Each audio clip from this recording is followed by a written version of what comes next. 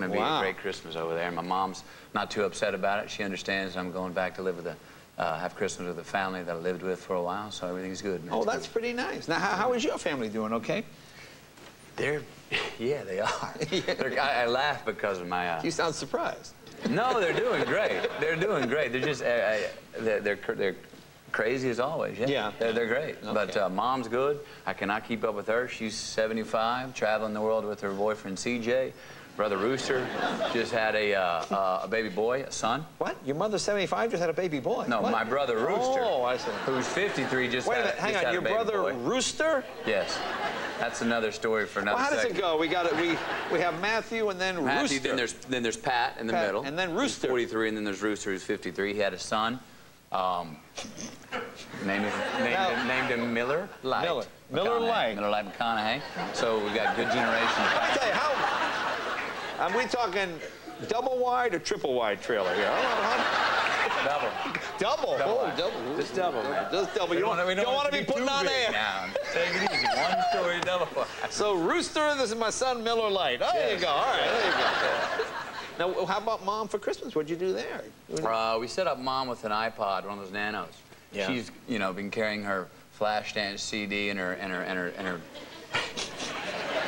all of her Bob Seger, and she's been carrying this around for a long time. So we dropped all of her music down. We stole it from her house, dropped it all down to a Nano. So we have 1,000 of her favorite songs on a little Nano. She knows how to work it, so she can go pedal her bike and hike and walk around. She has all her music on her Nano now. You know, I'm beginning to understand you better now that I realize your family. Now, do you take Mom to these red carpet events, dude? Do you do that kind of thing with her? Yes. Does she like to do those? Oh, God, does she like it. Yeah. My mother on the red carpet, it becomes the K-Mac show, not my show, man. She loves to do interviews on the red carpet, long ones. Yeah. Long ones. Personal ones. Yeah. Because the guy who's asking the questions is so nice. They'll tell you anything. Yeah. Oh, yeah. Like, do they come to your house? Like, when you first started to make it, would your mom sort of get ambushed by guys? Yes. Yeah. A little bit. Really? So I told her, Mom, be cool. Let me navigate through this time of my life on my own right now. Don't allow anyone in the house. Let's keep our family life, personal life, personal life. Absolutely, son. I understand.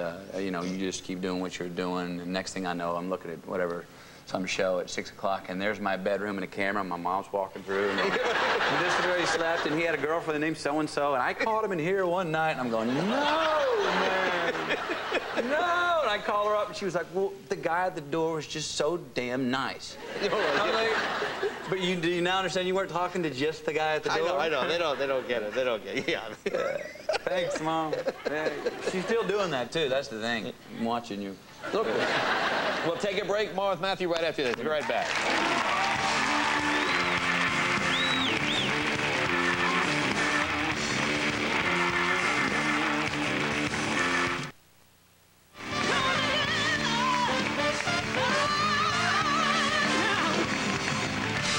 Welcome back. Talking with Matthew McConaughey. Hey, I read something. There's so many awards this time of year, but you got a huge award from, was it In Touch Magazine, Party Animal of the Year? Is that what I read? Is that I worked on that one. Did you? Yeah. Actually, I played on that one. Well deserved?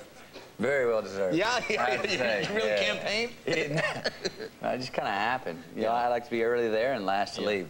That's what I heard. You're always the last to leave. Try to be. If it's good music, thank you. If it's good music, you can keep that going. I'd love to be the last to leave. Yeah, somebody told me they were at some function and you kept... were you paying money or something? Bands have made a lot more money than they made for playing the gig that night off of the money that I paid them to keep playing after they were supposed to be done. And when that works into, there's been a couple of charity organizations where we had parties that night, and I'm, 3 in the morning, I'm like, I'll pay $1,000 for every song we can play from here on out.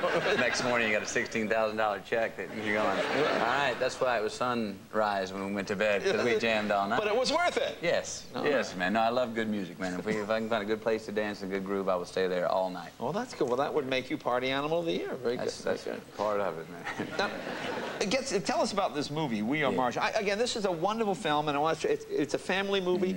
I'm not a big sports guy, but I watched this movie, and I got so into it because it's not really about football. It's about football. Tell people what it's. If you love sports, you're gonna love the film. Yeah, but if you got a heartbeat, you're gonna love the film. And I can say that honestly, man. This is the most proud film piece of art that I've ever been associated with, the making of it, and now to be here, and it's going to come out, you know, the 22nd, to be presenting it.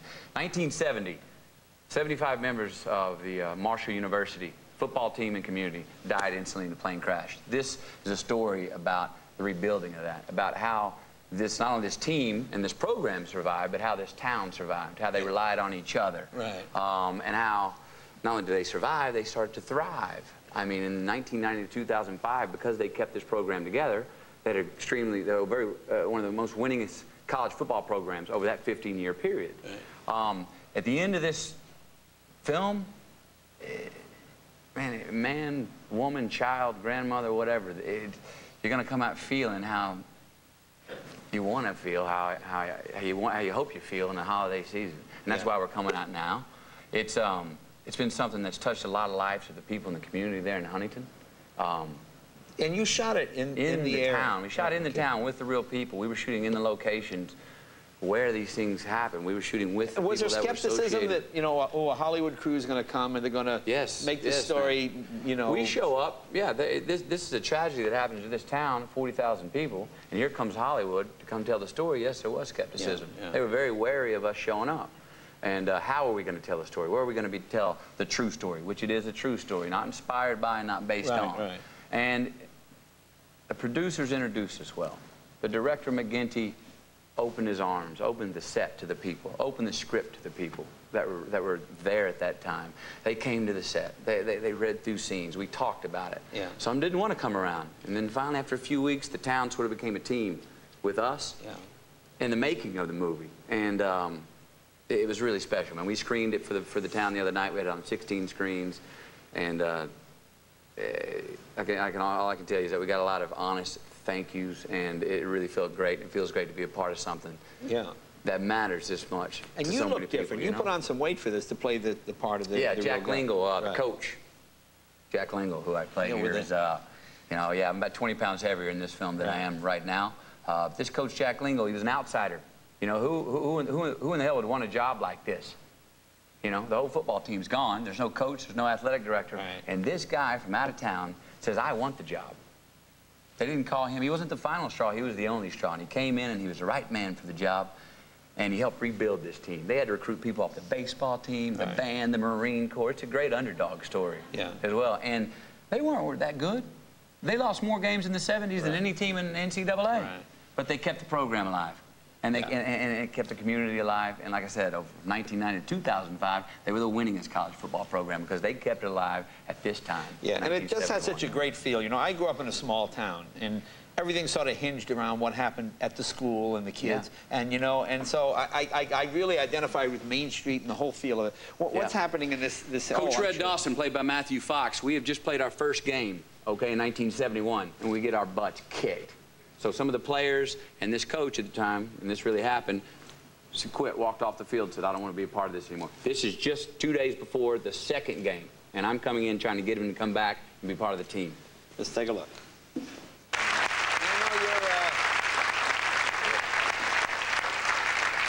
Your dad was a football coach, huh? He was a football player. And speaking of Pop, this is for you. What is that? Mind if I open it for you? No, yeah, what do you got? Yeah, man. Excuse me. Pop, just keep living. All right, it's a compass that helps me navigate through life, man. This is for you. This is the last picture taken of my father 2 weeks before he passed away. And that's where the Just Keep Living comes from. Oh, cool. That's the name of the company, but it's also a motto, man. Well, I will wear that. Thank you, man. Well, thank you. That's very nice. He was a football player.